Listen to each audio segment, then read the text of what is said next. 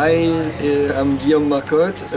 I'm French. I came here in India since 2 years now.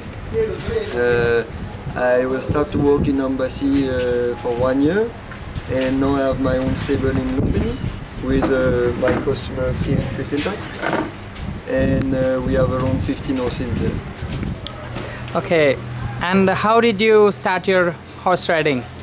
I started to ride really late. I started at 16, now I'm 27. I started because my brother was rider. He's 5 years older than me, 5 years older than me. And he was in Germany. I went there for holiday, and I started like this and become my profession. What do you like to suggest for the young Indian riders who are now coming up with the passion of horse riding? So what would be your suggestion and idea to become a good horseman? First quality you need is really to be patient, because horses take a lot of time. You can improve only after years, after a lot of practice.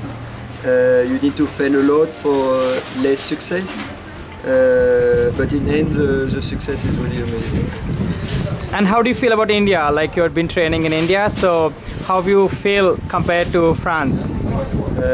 Yeah, compared to Europe, India are really backward in terms of equipment, in terms of horses, in terms of number of riders. But yeah, everything is there to grow. Yeah, thank you so much. Bye. And have a great day.